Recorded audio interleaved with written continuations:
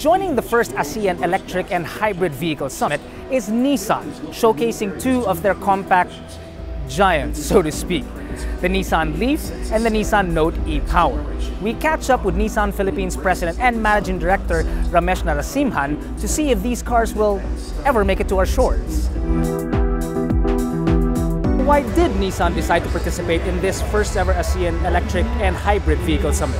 Globally, we are the market leaders in battery electric vehicle. I think to showcasing these type of technology is the right thing. Nissan's outlook or strategy on electric vehicles in the Philippines? As I mentioned earlier, this is the first step. So Yes. we need to make sure that there is a market acceptance Yes. for these type of technology.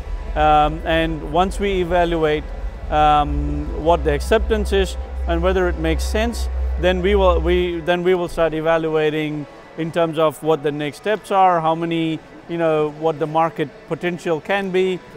All of those things will follow. It's a little bit too early. We're at, what I would call a conceptualizing stage in terms of the opportunity that this market presents. Are these vehicles ever going to come here? The Leaf, the Note e-Power, will they arrive on the Philippine shores? The environment needs to be right. The market acceptance needs to be there for these type of products, and more importantly, the infrastructure needs to be there. So if those things align, absolutely, we would love to bring these type of products in future. Sir, thank you very much for your time. Thank you. I hope to see you later on the day. All right, thank you.